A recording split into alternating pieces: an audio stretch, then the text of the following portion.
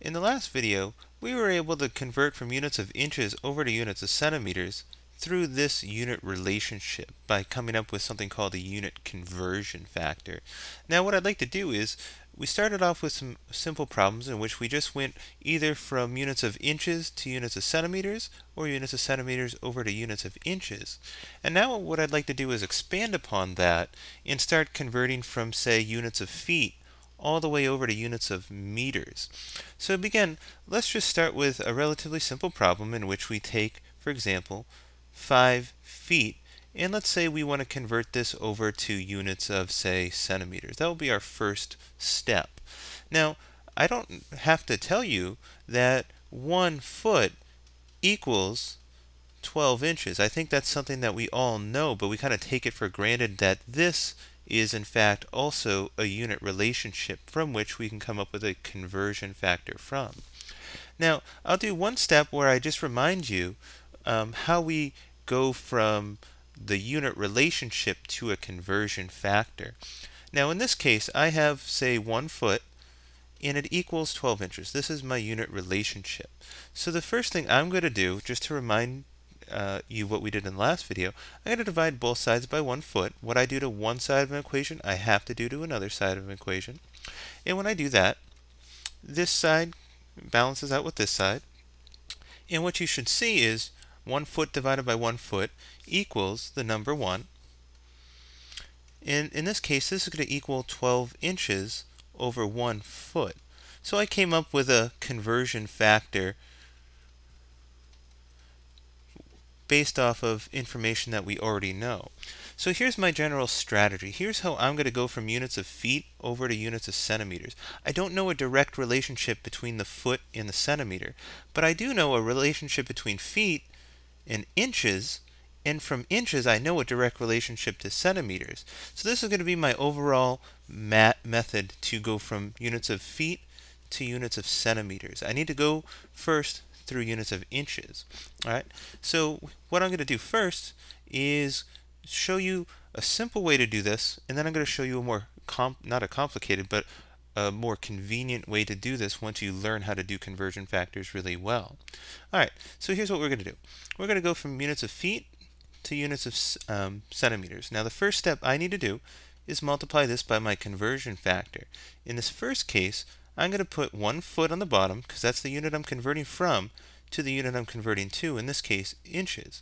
Now when I do that, I get my units of feet cancel out, and what I'm left with is the number 5 times 12, and the unit that remain are inches, so in this case 5 times 12 is 60, so I get 60 inches. Now the next step I'm going to do, I'm going to go from 60 inches to centimeters, because I know a direct relationship between units of inches and units of centimeters. So in this case, I know that 1 inch, which I'll put on the bottom, so I know 1 inch equals 2.54 centimeters. And notice that my units of inches now cancel out, and what I get is 60 times 2.54, and this looks like this should be a multiplication symbol, and the units that remain are centimeters. And when I simplify that, I get 60 times 2.54, which equals 152.4. And my units, I always have to include my units, are going to be centimeters. And I'm going to square that just so that I know that's my final answer. Now that's one way to do it. Now let me show you a slightly more sophisticated way, but a way that you'll begin to do this once you start getting really, really good at all these problems. Alright, so my goal is to go from 5 feet over to centimeters. Now, in the previous, I'm going to do the exact same problem, but in the previous problem, I separated it into 2 separate conversions. In this problem, what I'm going to do is I'm going to do both of my conversions in one step.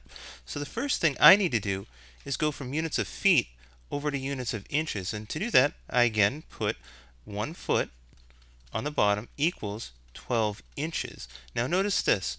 This unit of feet cancels out with that unit of feet, and I'm left with 12 inches here times 5. Now I'm going to do my next conversion step right in a row. And when I do that, I'm going to convert from this unit. I want to convert this unit over to units of centimeters. So I want to have centimeters on the top and inches on the bottom. And when I do that, I have to put 1 inch on the bottom because 1 inch equals 2.54 centimeters. And what you should see is this unit of inch cancels out with that unit of inch. And when I do that, I'm left with just units of centimeters in the end. Now, to find my final answer, I need to multiply 5 times 12 times 2.54. The units that are remaining are units of centimeters, and when I do that, I again get 152.4 centimeters. Now, the difference between this method and the previous method is I separated the previous method up into 2 separate steps. In this problem, what I did is I put my 2 conversion steps out together. All right. Now, we'll do one more example like this. And in this case, why don't we go from units of feet over to units of, say, meters. So let's say I give you, let's say I have 10 feet. And I want to convert this over to units of, say, meters. Now, let me show you a general strategy. When you get stuck, I don't know a direct relationship between units of feet and units of meters. But I do know that if I go from units of feet to units of inches, I know a direct relationship between those 2 units. I know a direct relationship between inches and centimeters. And then I know a direct relationship between units of centimeters and meters. So what you should do before you begin a problem, especially if you're stuck, write down the unit relationships that you know. So for example, write 1 foot equals 12 inches. Write 1 inch equals 2.54 centimeters. Write 100 centimeters equals 1 meter.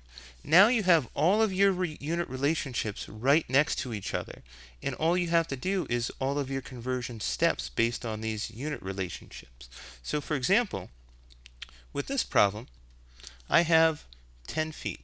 And actually, let me just clear up a little bit of room and keep those conversion factors on it.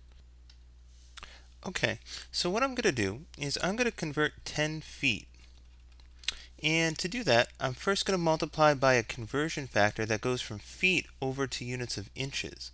And to do that, I'm going to multiply this whole number by 1 foot on the bottom equals 12 inches.